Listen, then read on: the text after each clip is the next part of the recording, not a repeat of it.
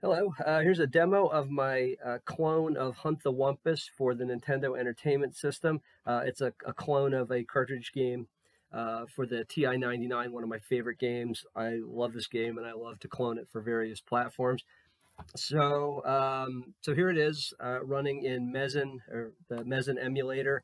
It's all handwritten assembly. I didn't use NES Maker for this. I just did it old school. So I'll just play it here and you guys can hear the nice little additions to it.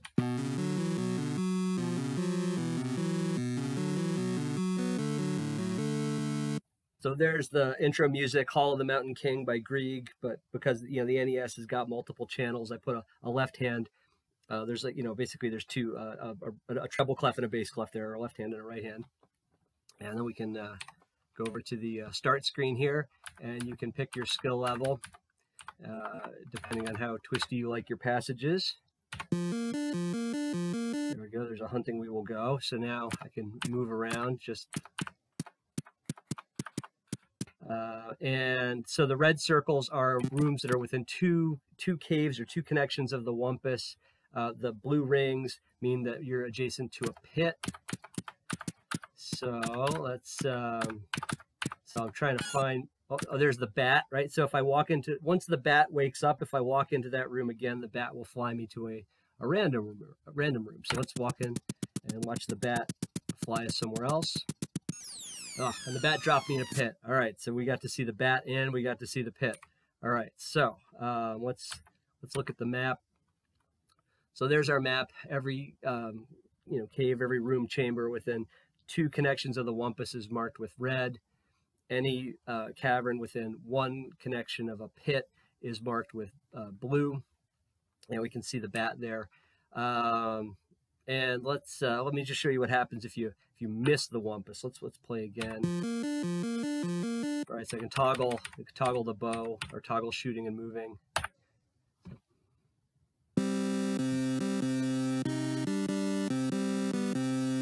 So there it is. There's the Requiem, but I added like a little left hand pattern or a bit bass clef to the music just to make it sound a little bit richer. And then we can go back to show the map.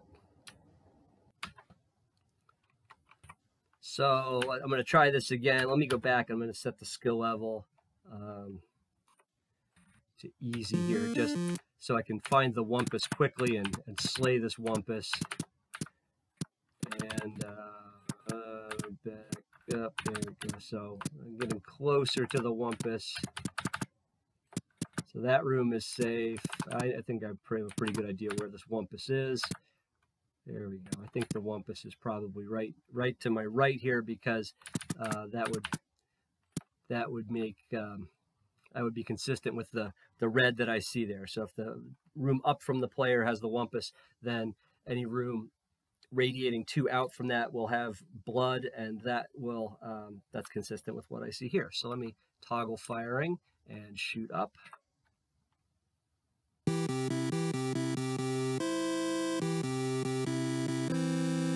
There we go. Again, same music as the original cartridge, but I just added an extra. I added a harmony to it just so it sounds a little bit nicer. But oh wait, I forgot to add. It keeps. Let me miss that again. So I forgot to mention. Yeah, it's got.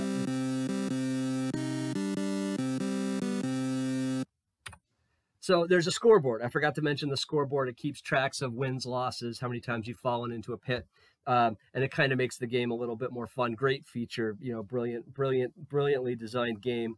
It's just fun to try to clone. So there it is. There's Hunt the Wumpus for the Nintendo Entertainment System. The game works on original hardware. I have made some physical cartridges using PCBs, brand new stock PCBs and EPROMs, and I've made a little development system or a little development board, and it works fine in the original hardware. So there it is. Hopefully I will, I don't know, post this, make it available in physical form. I'm not really sure, but there it is. It all works, and it's a lot of fun, and hopefully you'll get to enjoy playing it.